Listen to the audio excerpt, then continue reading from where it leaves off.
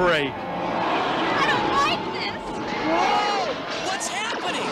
Whoa! Where are we? Okay, so this evening it's Wade and I, and James is on sabbatical. Right. So I thought tonight's show is something that I've been wanting to do for a while now, where I talk to Wade about role-playing games, specifically tabletop role-playing games. It's something that I've been peripherally interested in a while, and Wade is our local expert. Wouldn't you categorize yourself? I mean, I mean, sure. Yeah, you can. Yeah, I'm a big old dork. Yeah. Well, you've got. So I hear you have questions about like sitting around, turning my chair around, sitting in it backwards, and so you want to hear about some tabletop RPGs, huh? Yeah, and for the sake of discussion today, I think because there's the distinction between D&D and then D&D is a brand and a game within the larger tabletop RPG world, but it's like Sure. You can just say D&D. It's like baseball. Baseball is a game, but everybody talks about the MLB. Nobody's talking about the Pacific Coast League or South Korean baseball. Whenever they talk about baseball, they talk about it. And I think it's similar to say for D&D. Is that a correct assumption? Yeah, more or less. I mean, there's yeah, it's fine. Yeah, some nerds might get mad about that, but nah, because I mean, there's role playing games for science fiction and Traveler and everything in between. Every IP nowadays has got some lonely nerd that is going to make an RPG out of it that they sell to like 3 people and nobody ever plays it. Okay, well that kind of gets into that kind of dovetails nicely into some data that I was kind of going through just in prepping for tonight. I kind of want to hit you with this. This is an article about Wizards of the Coast. Uh-huh. And I guess they're owned by Hasbro now. They are now, yeah. And they are the current owners of D&D, right? Uh-huh. That's yes. The Wizard. Okay, so in a conference call with interim CEO Rich Stoddard, they told analysts that tabletop games accounted for 74% of the $1.3 billion in sales for the segment in 2021, which grew at a blistering 44% rate. Oh, yeah. It's been insane. Yeah. Digital games were 26% of this segment and grew at a slower but robust 36% rate. So that was the first bit of information I wanted to talk about. They are, the biggest name in tabletop RPGs is doing an ungodly amount of business. How big is the D&D community? Well, according to DungeonVault.com, there are an estimated 3 million tabletop... Dungeon Vault? That sounds like a biased publication, but...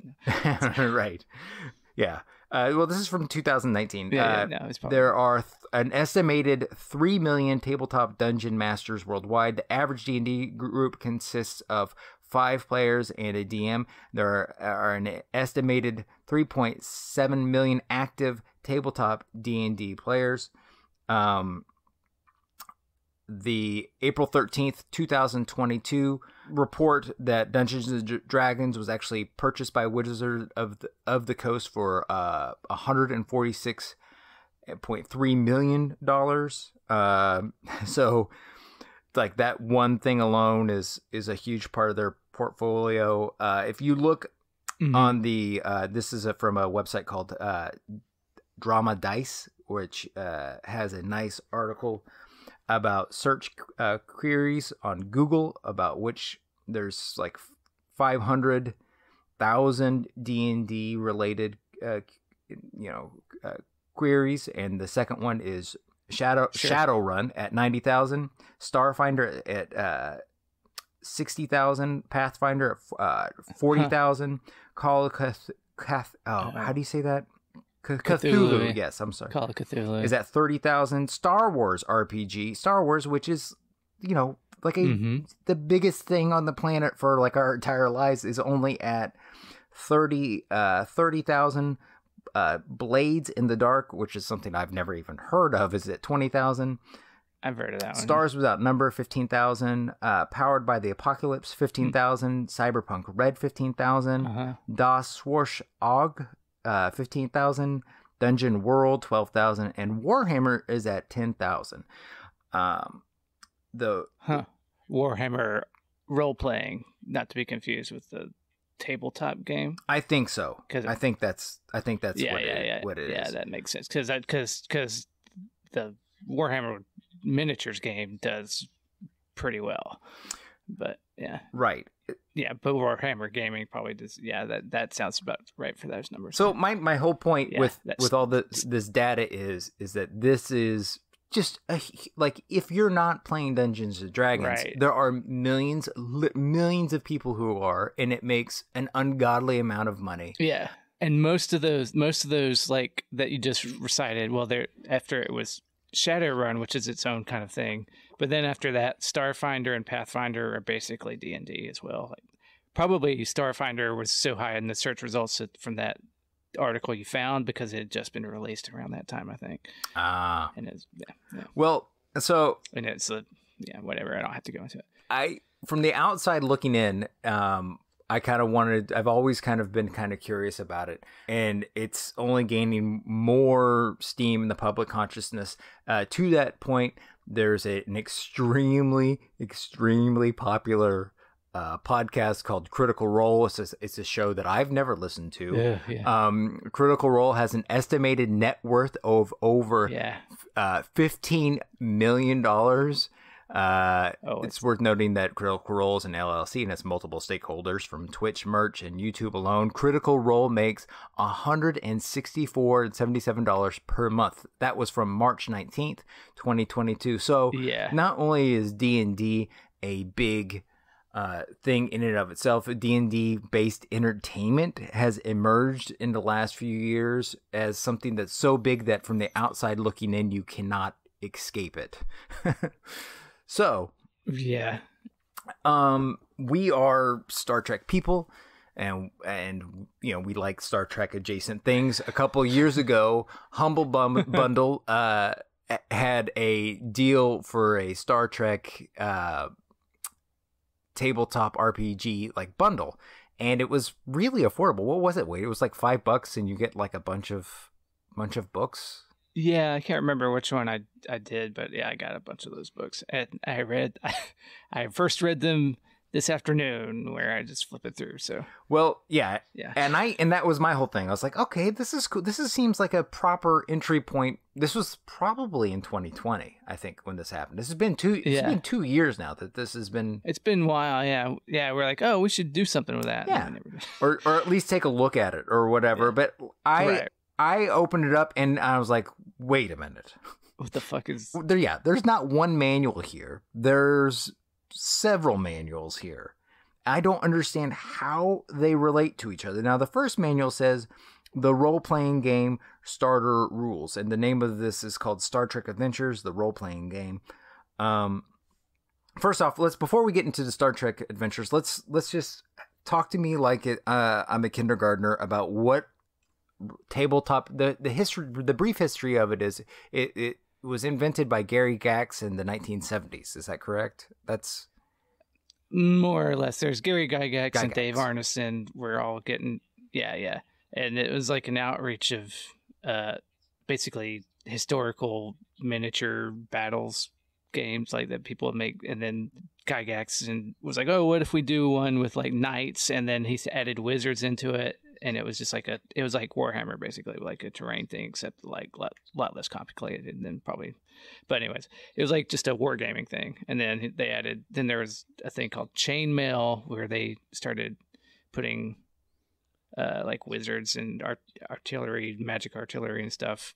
And then Chainmail was starting to turn it into just a battle simulator, into like a little bit more role-playing, though in the early games it was a lot more like depending on whoever. I mean, the rules were so complicated, and like basically just nobody played the game the same way, and to an extent almost you just had to, whoever the DM was, could read the rules, and everybody kind of hacked it their own way to an extent. Okay, so what is the difference between Dungeons and Dragons is you have a book, right? You have like a manual that tells you how to play the game, and then the people or three of them, or three of them, depending on Well, there's like the Dungeon Master, the classic D&D trifecta is the Dungeon Master's Guide, the Player's Handbook, and then the Monster Manual. Awesome. So that's all the things you find. Why, just nuts and bolts? Why not have them in one volume? Why do you need to have three separate books? That's like my next question. Well, most games that come out now are just like one book, and even D&D as it is now, it has kind of like a legacy where they keep to that format. But like you really only need the Player's Handbook to play the game. The Dungeon Master, that's got all the rules that you need to play the game in it. And then now, that used to be that the Dungeon Master had all these extra rules that the players might not know and need to know, and so there's all this extra stuff. But now you just really need the Player's Handbook, the Dungeon Master's Guide. It's just extra shit on top of it. You don't need to play the game. So what's a dungeon master called in other games? Usually games master. Sometimes it's the judge, but the game master is just the GM is because Wizards of the Coast or Dungeons and Dragons trademarked the term dungeon master. Sure. So legally, I don't think any other game can call it. They just call it the game master most of the time. So the game master is somebody who has read everything T to B, right? Usually, I mean, anybody can do it. That's the thing. When you get your nerds, especially nowadays, that they want to codify everything, and so most of the time, for the most part, the GM is going to be the guy that knows the rules the best. But then there's all these archetypes of players, like the rules lawyer is like the guy that's going to be like, no, actually, it's the supposed to do it this way. Okay, but that goes into that's a subculture thing. That's deeper than I can fathom right now. Okay, the GM is the guy that creates the world they're the computer that the players are interacting with. Okay, so the game that goes nicely to my next question, which is the dungeon master or game master is not actually playing the game. They're just like the operating system basically for the game.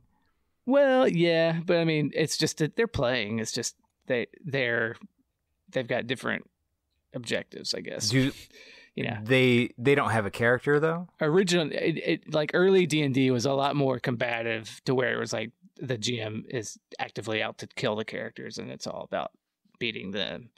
But most of the time, for most role-playing games, the GM is, wants people is there to make sure that the players have fun, and that everybody has fun, and that's part of the fun for the GM is that you're a giver, But we want everybody to have a good time, so you can create your story or your world, and people want to have fun playing in it, and that's the fun. That's I think for most people, I think that's the fun, and people get different things out of it. There's the people that just want to kill monsters. There's people that just want a story, and then there's people that want to interact with the lore.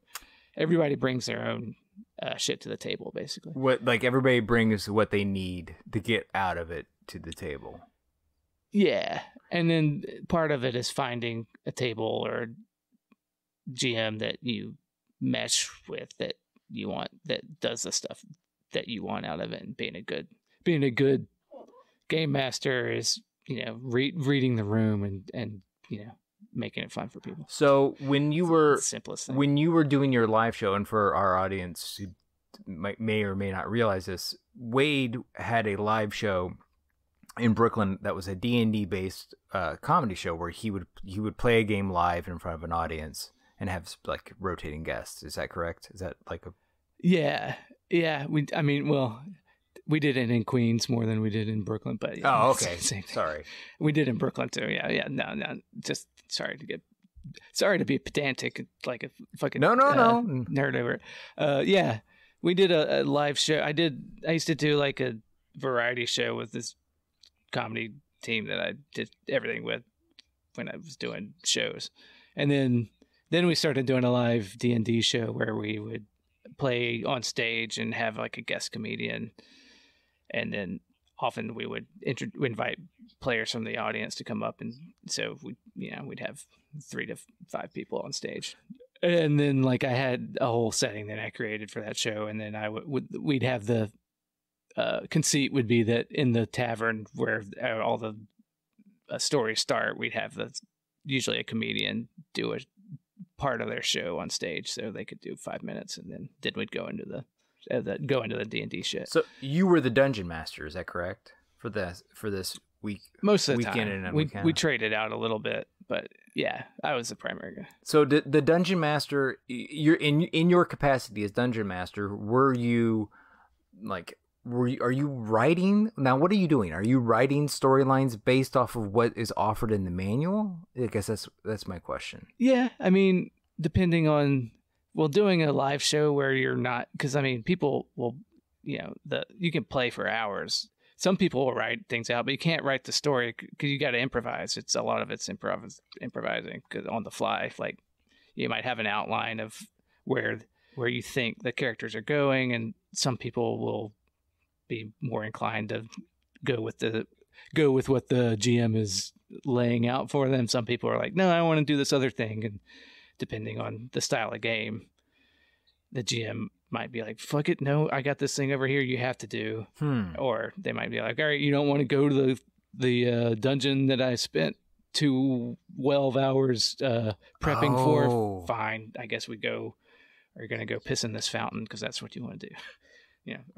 So you have to, like, there's got to be a little bit of like synchronicity then. Like you have to, right? Yeah.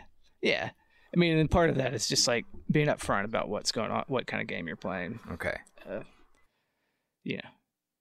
And finding people that you mesh with. So, I mean, yeah, people that play enough can figure out what's going on. Depends on some and newer players are a little more inclined just to be like, tell me what to do. And then the GM will go, okay, well, here's a monster, go fight it. Or this NPC that I've created is telling you this sob story about this dragon in this cave. It's pretty obviously that the story is setting you up to go fight this dragon in that cave or whatever. So a person, kind of like a famous Twitter person that I think that we have shared tweets from. Mm-hmm. Like I think at one point all 3 of us have seen from Thomas Violence. You know who I'm talking about? Oh yeah. Yeah, he's got the serious man, like Avatar or whatever. Yeah. And I saw I saved this because I know he's making a D&D reference here, but I don't I can grok what he's talking about. Do you know the tweet I'm talking about? I have no idea. Okay, I'm going to read it real quick. It's from Thomas Violence. Forgive me because whoever posted this tweet on Tumblr didn't, they cropped out the date and the time, so I don't know whenever he wrote it. Yeah. But it says, quote, oftentimes I look at the skills and knowledge I've cultivated and feel like that moment when you play an RPG for the first time and you realize you've built a character all wrong after finally figuring out how the game works. So I know that that's more of a commentary on figuring out navigating real life or whatever, but I don't understand. So yeah, in RPGs, you build your character before the game happens, and that's where a lot of times, and that's where game manuals come in. Like, how do you know how to build a character, and what goes into that is what my question. Yeah, well, depends on the game is the cop out, but for the most part, most games will have character creation rules. Like you have your 6 stats and you roll dice to see what they are, or some games, most like D&D now for skews more towards here's a standard point buy of how many points are allotted for your skills. It's like with video games. A lot of RPGs have the same mechanics because they started ripping off from D&D or whatever, but so you'll roll classic D&D, you'll roll 3d6 and add that up, and then that's 3d6 like 6 times or whatever, and that's your strength, your agility, your strength, dexterity, charisma, wisdom, whatever one I'm missing, intelligence, and so you have whatever your attributes are, and then you say, oh my gosh, smart, I'm going to put, depending on the game, you're like, okay, I'm going to be then you might choose your class as a wizard because you see that he's intelligence, and you're an intelligent guy, your smart guy is going to be casting spells, so you're like, okay, I'm going to be a spellcaster. Or you might be like, this guy I put all the points into strength, I'm going to make him hit things harder, And it all depends on like what the manual said as far as the limits of what characters can do for certain. Now it's job based. Is that how if I understand that? Basically, it's like characters are job based. Yeah. I mean, in the simplest versions of the games, it's like, okay, an expert. I feel like there's an invisible expert that could interject on this podcast and tell you how you're wrong and you're worried about the invisible expert. Yeah.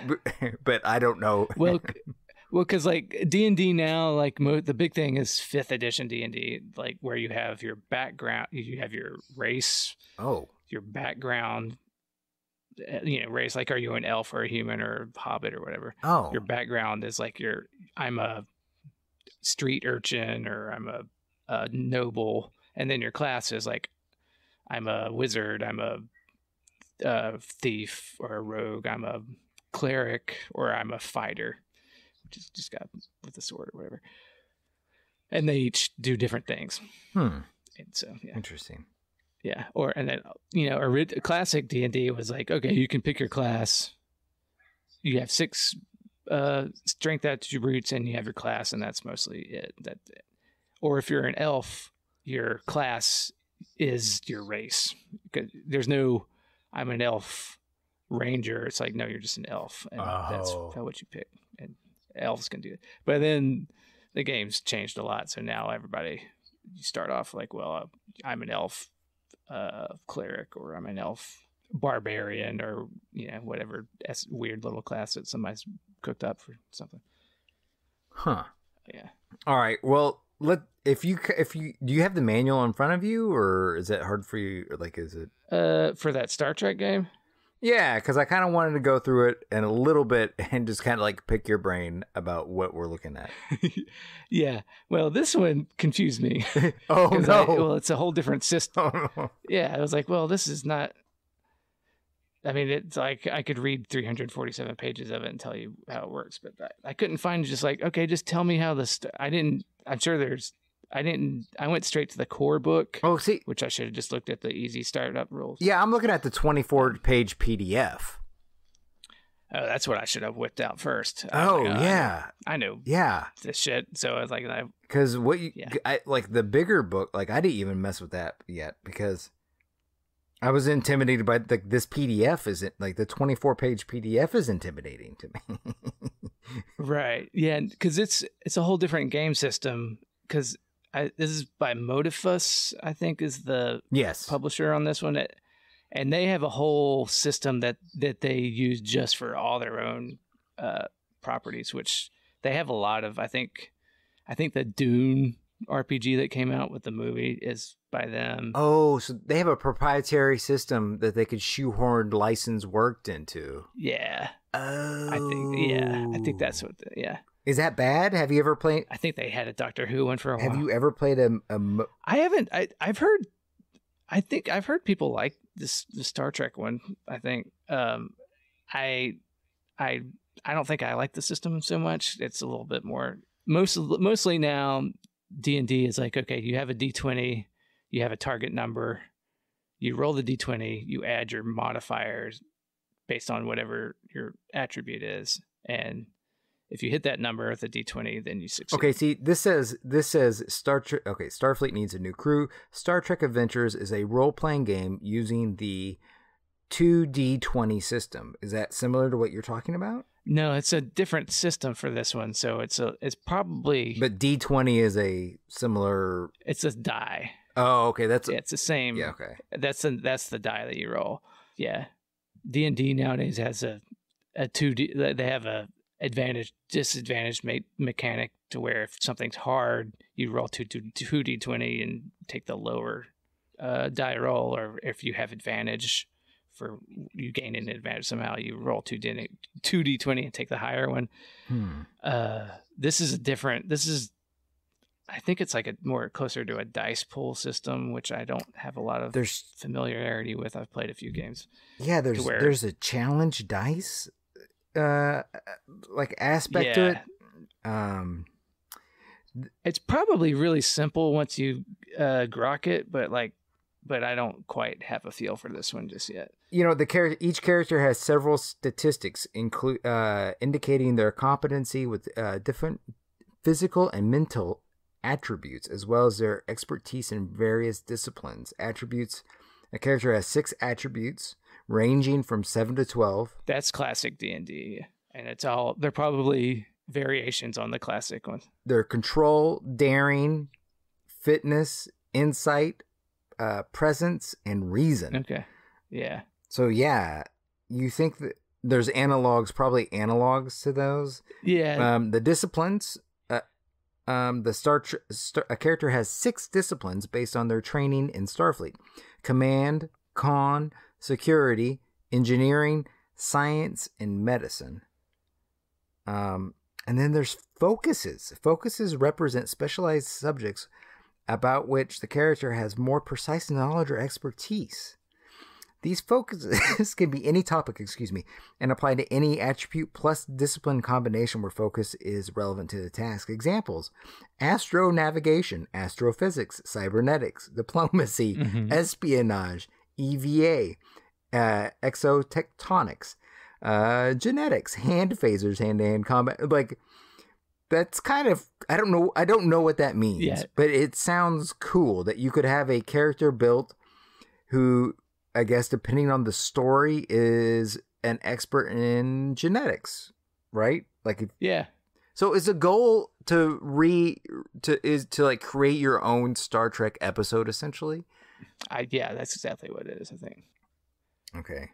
Yeah, the game master basically is out. You probably get an outline to the plot, and then it purports to be very character based, I think, from what I was reading. But it's basically that's up to your players to, build their little. Because this one you're basically building your own bridge crew. But I think it's got rules set up so like if you have 5 players and each one's a major character on the bridge, but like maybe the ensign or pilot, that maybe the Sulu doesn't go down with every away mission, so you might have a red shirt one-off no name guy that you also play when they go on an away mission.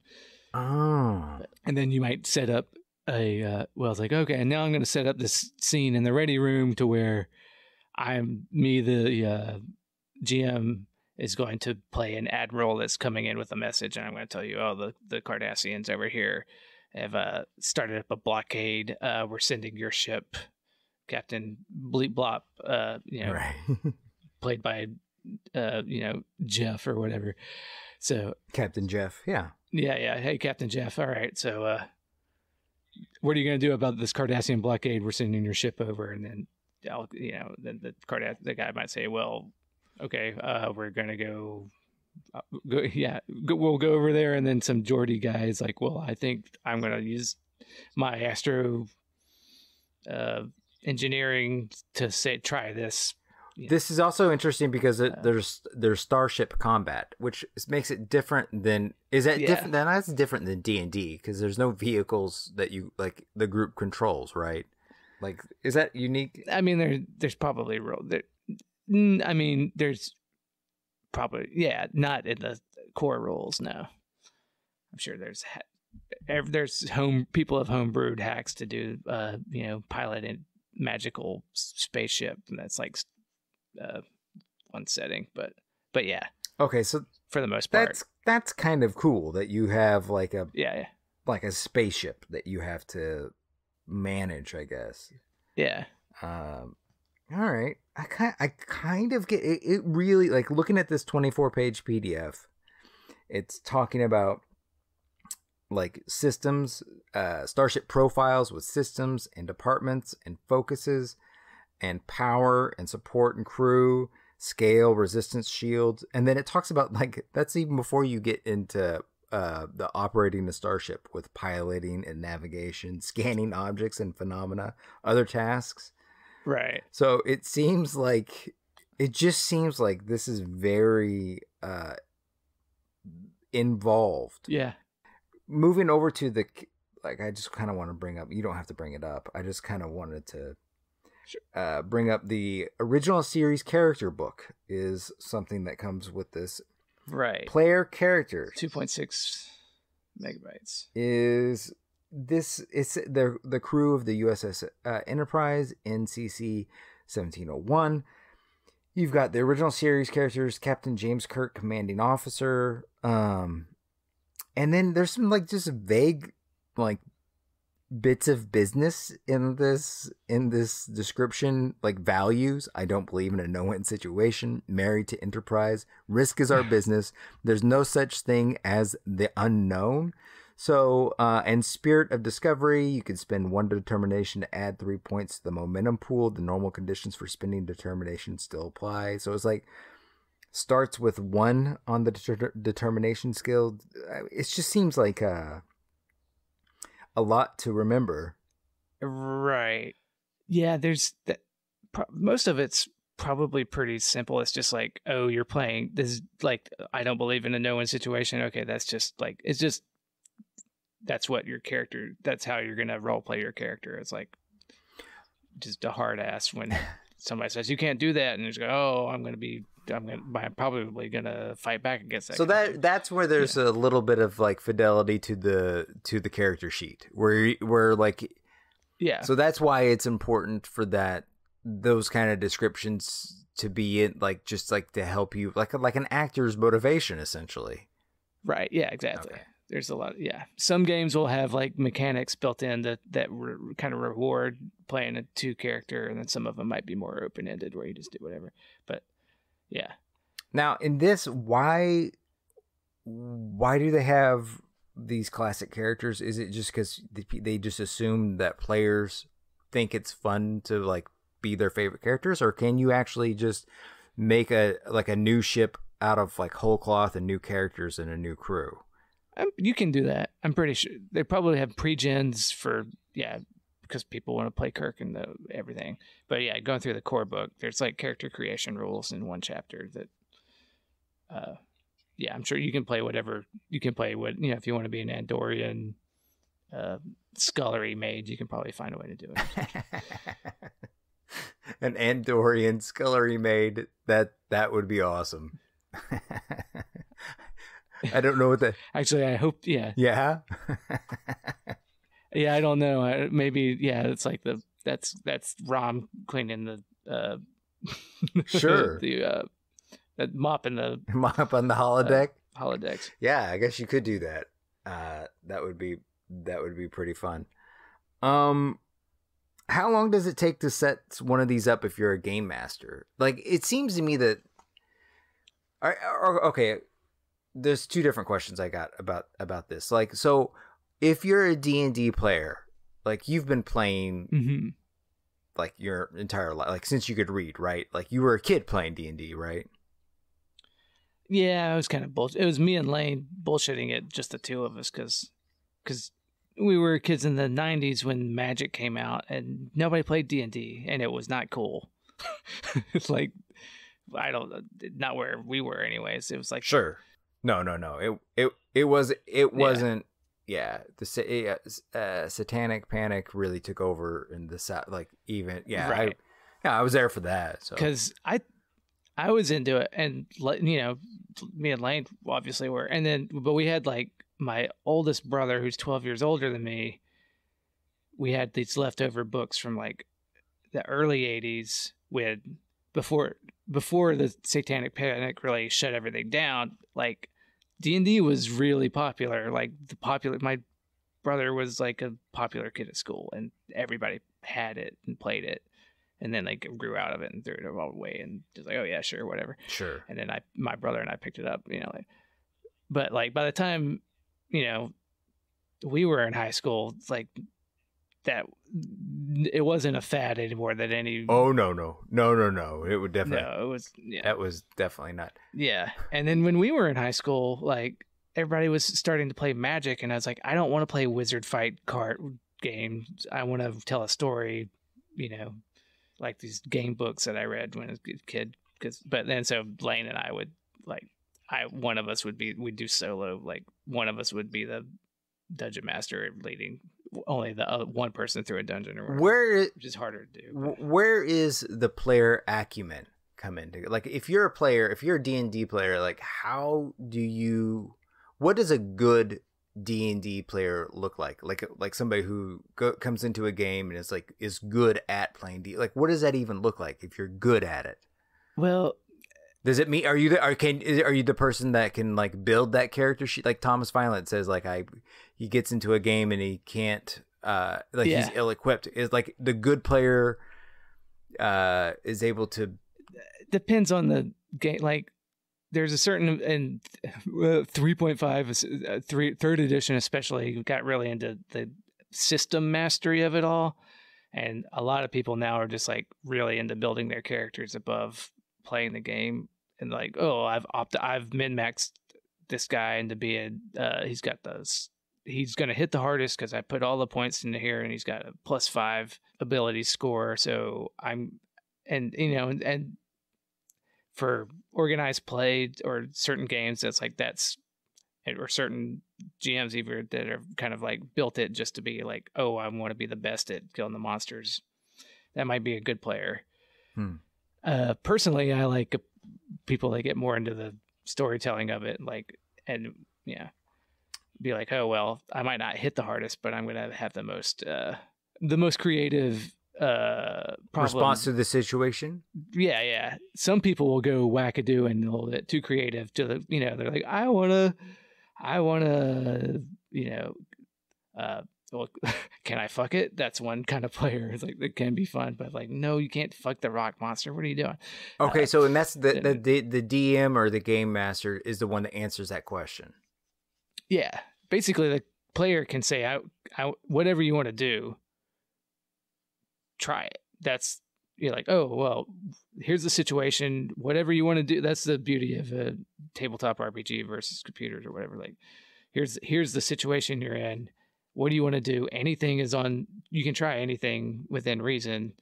A good GM will say, well, okay, yeah, let's, or if it's something stupid, like, I want to knock its head straight off over there. It's like, well, you can roll to try to do that. And if you suck, I'm going to come up with a complication where you rolled a 1 and so you trip on your foot and you look like a dumbass.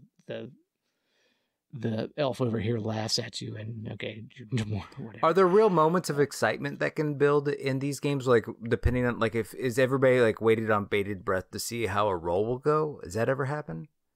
Oh yeah, that can happen. Yeah, for sure. I mean, if you're in a fight, where quote unquote life or death are on the table, like, oh, and then you need to hit and you miss, and then you die. So, I mean, some people get really invested in just the fighting parts of it. Sure. And then, like you might try to pull something off, like, I'm going to jump off this cliff and do a backflip and, stab this thing or whatever. Dumb example, but like, okay, that's really hard to do. So you have to roll really well to do it. But you have to try to do something crazy because you're about dead. So you got to do something really good to be able to solve this thing in time. So you either have to go big or go home. And so, yeah, the die might have a lot of import there. Like, okay. Huh. Yeah. It seems like that there's a real, what I guess I didn't realize is that there can be a real focus on like telling the story, that like if a game master plotted out something in advance, mm-hmm. and just like leads the proper breadcrumbs for the players to participate in the story. Like Is that Mhm. how it works basically? So Yeah, I mean, that's the dream for some people. Just want to go railroaded on a story where I'm going through this dungeon and we're going to kill all things, and that's a viable way to play. Personally, I like, okay, everybody's improvising their characters well. Here's the scenario, and we're creating like the collaborative storytelling uh, aspect of it. I find rewarding. well, it seems to me that like isn't there built if it was theoretically a Star Trek game, Mm-hmm. if there's actually like a chain of command, could that Right. affect? There seems to be for this game. Yeah, could that affect? Like, if you're the captain of a crew, Like, yeah. are you the captain? Are you actually the captain of the other players? And Right. that could be interesting, Yeah. huh? Yeah. I mean, it could be really bad if you have a bad captain. Sure. I guess, you got, Right. but I mean, ideally, everybody's in to have a good time, so they're not going to be like, okay, no, you don't get to do anything. Right. I mean, it's fun to show. It's fun to wharf know a guy every time, but if the guy's not into being wharf node, it's gonna kill the mood a little bit. Yeah, that's an But, excellent yeah. point. Yeah. So you kind of I mean, but there could be ways to have that if everybody's on board and the guy gets wharf node and wharf node. Okay, well, I'm going to do this anyway, and you piss the captain off. Oh, you're going to the brig. You could build a whole story out of that. That could be fun. it does seem to me that the appeal is to have the appeal of Star Trek is working together. Right. So I think that the spirit of that, if you're a Star Trek fan, and if you're a fan enough to play a RPG, tabletop RPG, Yeah. that you would want to carry over what you enjoy in the show into the game. And I would imagine the spirit of like collaboration might be more Yeah. present rather than a traditional fantasy based RPG Right. where everybody's kind of like a lone like wanting to be the lone badass standout of the group. Yeah, I mean that rarely works well, even in D&D, but it happens a lot. Yeah, I mean, for pretty much any tabletop game, you really need to be able to support the group. But some people have trouble doing that and want it to be, like you got to be the part of being the GM is knowing how to, give every player a moment to shine, kind of thing. And being a good player is not being the guy, because some people just don't want to, and just everybody goes to. Some people are like, I really enjoy playing, but I'm timid and I don't like talking that much. So I'm cool just hanging back and being a part of the team and whacking the monsters when I need to and speaking up maybe a little bit. And then some people might be timid and find the game as a whole way to be a whole different way and be like, be very arrogant. It sounds like you're describing somebody who's like just like a born red shirt, just born to Yeah, sure. born to stand at the transporter console and have two lines to beam somebody down. Yeah. Right. That's what you want is for a cleric or a medical officer. I think like, okay, well, I'll heal you. Sure. Yeah, that's a really good. Instead of the guy that's like, no, I want to shoot. It's like, well, okay, you can rush in there and Leroy Jenkins it, and now we're all dead. Thanks a lot. If you had held back and cooperated a little bit more, we may have been able to do something. So that is a possibility that somebody could really just like screw up the game by going off with their own agenda. Oh yeah, I've had that kind of. Like the DM will allow that. I've played with those guys, yeah, guys, good guys, but it's kind of social weirdos, and it's like, oh, we're all dying, and the guy's like, okay, I'm running away. It's like, but we're all dead now because you ran away, and you just, okay, thanks a lot. It's like, oh, but okay. Now, how the whole point of the game is to fight. What are some ways that you can actually, if you're a game master, dungeon master, whatever, and you can actually set up the game to last like a specific amount of time? Like, what are some tricks to like be like, let's make this game last like just like an hour and a half or whatever? I mean, it's tough. Well, doing it for like doing the live show, it's like we just fuck it.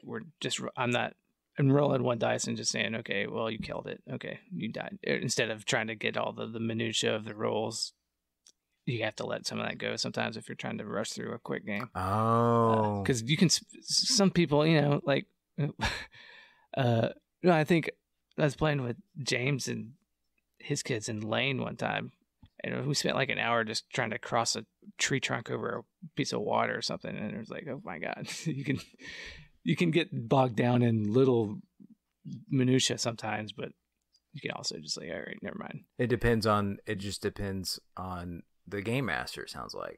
It sounds like the game master really is. Yeah. It depends on the players too. Sometimes some players will be like, no, we have to do this thing. It's like, well, okay, well, here you go. Let's figure out how to do it. And then, yeah, it really does sound. Yeah. So it sounds like there's a lot of wiggle room for these things to get either become tedious or just calamity.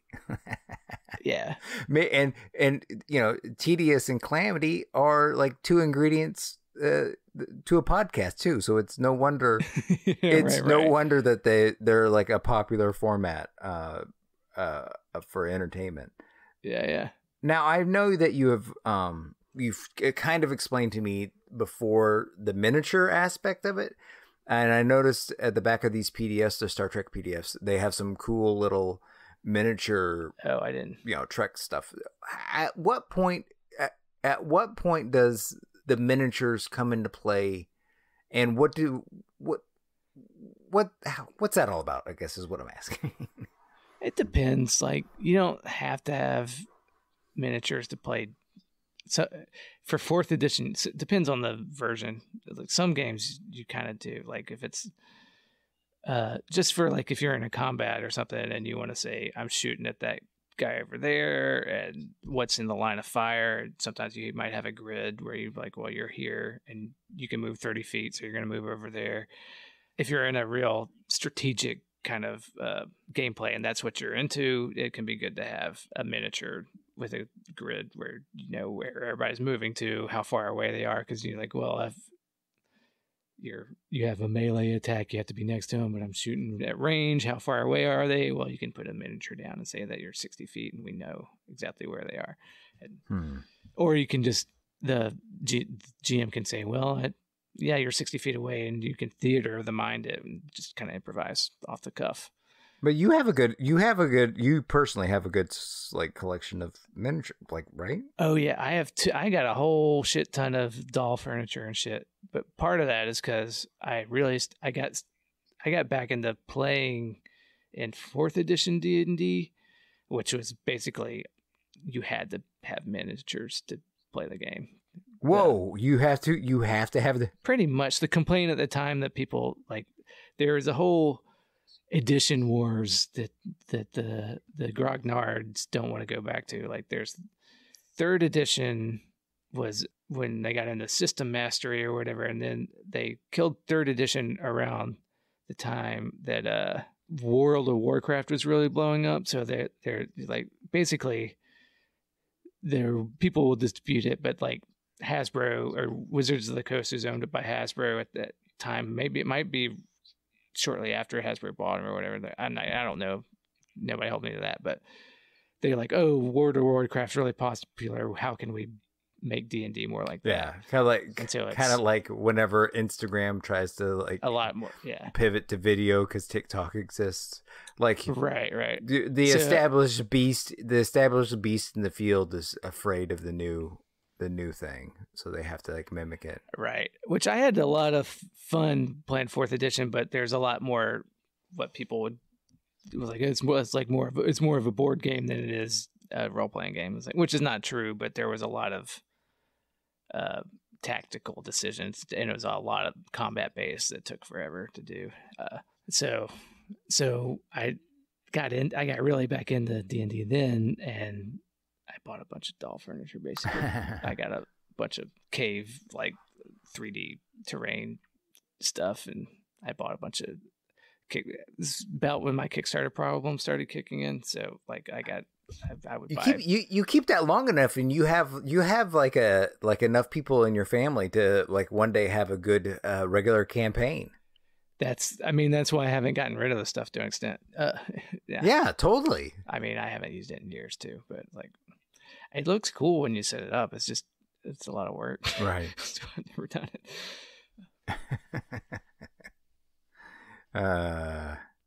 That's funny. I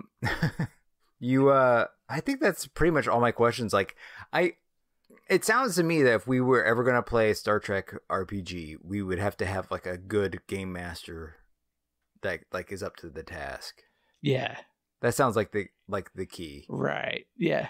I mean, I could try to do it at some point, but I would have to read that core book a little bit more.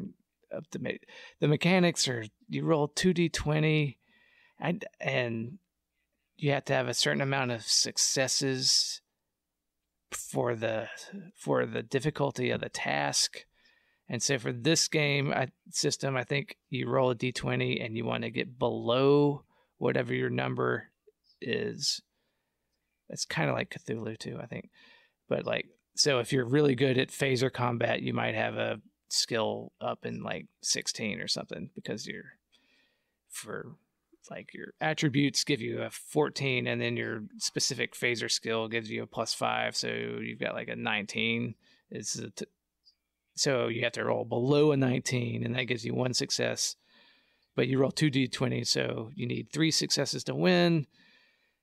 So you have to, or you need to, so you roll the 2d20 and you got 1 success and 1 not success, so it's a half-assed. And so it might not be you don't phaser the thing to make it explode like at the end of season 2 of TNG, right. But you might wound it and it's pissed off, so there's a complication for the next round or something. Why would you have diplomacy as a, like, how do you roll for diplomacy, I guess is what I'm asking. Well, in an old school D&D would be like, yeah, you just have to role play it and talk it out, and the DM's going to decide whether it worked or not. Oh, but another way, and a lot of systems and more modern versions, well, your character might really be good at talking, but you as a player are not, and we don't want to just reward the guy that's a little more shy and not going to be able to public speak about it. So, okay, well, give me tell me more or less what your guy's talking about, and we'll roll and see how eloquent you are in talking to this Andorian, this Gorn ambassador or whatever. Right. So okay. So you could say, okay, I'm going to try to explain water rights to him, and okay, well, give me a roll, and it's like you rolled poorly, and it's like, well, they don't give a shit about water rights, they're going to come after you. Or it's like, oh, you might not say exactly what you said, but since you rolled well, I'm going to say you really keyed into something that their culture really was into, because they're from an aquatic species, and because you decided that you wanted to talk about water rights, this is why it worked really well, or whatever. Because you rolled really well, I'm going to make something up that makes sense for why it works. What's the ideal size? Like, what's the ideal size of a crew? Like, is it like if you had like a game master and like 3 people playing, would that be like an ideal game? Probably for D&D, that's more or less ideal. Like, I think the stats you gave at the beginning, the most games are about 5 people. Yeah. The more people you get, the more bogged down rounds will take, because everybody's moving, and so games will last longer the more people, and it's just more moving parts. But so 3 is probably the sweet spot. 3 or 4 is the standard. 1 GM and 3 players was probably the easiest to run. But then depending, if every 3 of those players is good at it working together and being dynamic, but you might have one guy who's the timid guy who's not going to speak up as much. So right, two showboaters and 1 timid guy might not be as good as having right, 3 guys and 1. Yeah, but yeah, 3 to 5 is what you want. I'd say 3 is probably closer to the sweet spot if you have the right people. All right. Well, I can't think of anything else. I'm sure I'll have more questions one day, but yeah. Yeah, I feel like I'm not. Yeah, It's been a good time. I think I've enjoyed it. It's been interesting. yeah. And it's definitely something that I'm. Yeah, no, I'm into this stuff. I feel like I'm just being pedantic and just No, talking, no, like, I love the shit. No, you've been great. This Star Trek.